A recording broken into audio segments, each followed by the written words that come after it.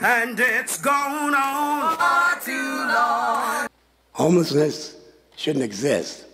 Let me repeat that. Homelessness shouldn't exist in the so-called richest and most powerful nation on earth, and yet it allows veterans who fight its wars to come back with traumatic brain injuries, PTSD, and other mental and physical issues to sleep on sidewalks, in subway stations, and in alleyways.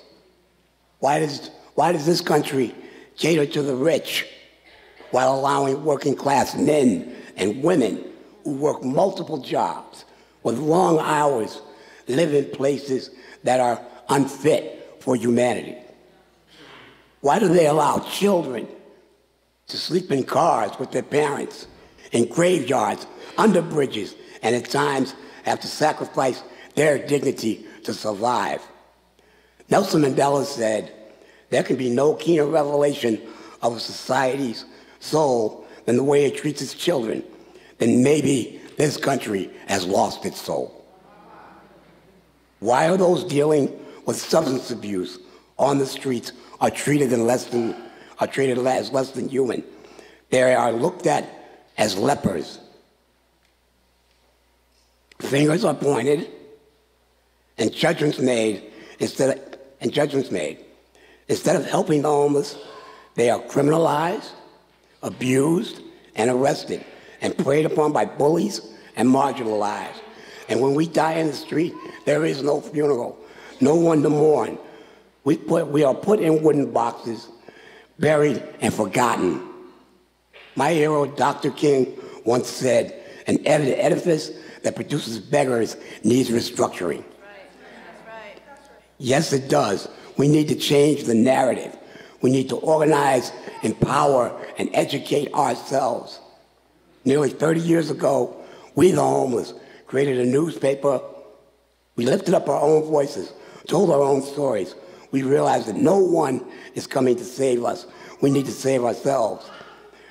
We did that. We got tired of the judgment. We got tired of being portrayed as liars, drunks, and thieves. We got tired of losing our children to the state who did nothing to help us keep them. We got tired of the ruling class who designed a shelter industrial complex that in turn has done everything in its power to keep us down and divided. We proved by our own example that homeless people with the proper resources can change things for ourselves.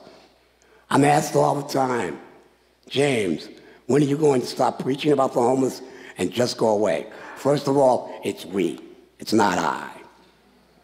And we'll go away when people no longer sleep in doorways.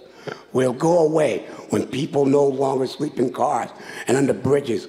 We'll go away when people who abuse substances are treated as human beings and given treatment on demand. It's a health care issue, damn it.